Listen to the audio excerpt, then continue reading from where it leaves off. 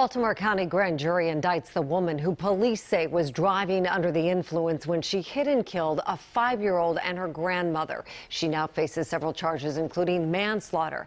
Ava Joy Burnett spoke with the parents who lost their only child.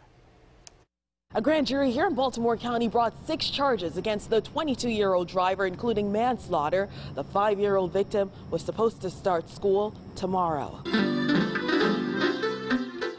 Delaney Gaddis's presence brought life to this home, but without her music, it now feels empty. She was just so full of life. She did so much in the short time that she was here. Late July, Delaney and her grandmother, Deborah Limmer, were out for a walk in Timonium when a driver slammed into them near Girdwood Road.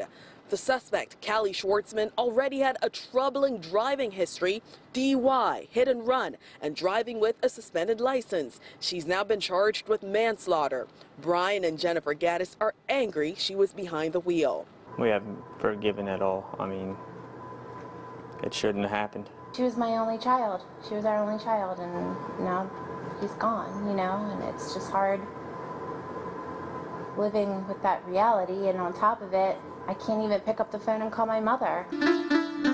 Delaney was supposed to start school on Wednesday. Her parents are now standing in solidarity with residents near Delaney High who've been complaining about excessive traffic on their residential street.